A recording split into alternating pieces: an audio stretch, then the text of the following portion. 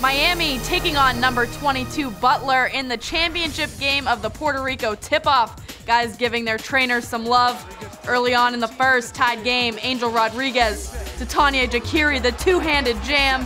Miami up 5-3. Now 12:38 left in the first. Freshman Anthony Lawrence Jr., the steal. He goes coast to coast. The reverse layup, 18-9, Canes making it look easy. A minute 30 to go. How about some more Jakiri? Jaquan Newton with the jumper, but can't get it. Don't worry. Jakiri there to get the rebound and the dunk. 8 points, 7 rebounds for Jakiri in the first. Canes lead 42-29 at the break.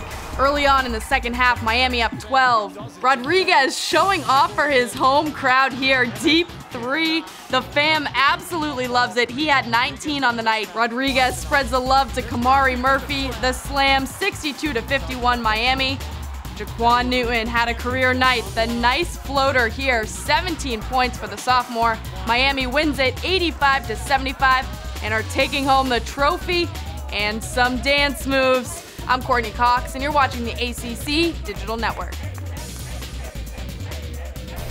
We are the official home for ACC basketball. For more great content like you've just watched, click one of these boxes. And to make sure you don't miss anything, click subscribe.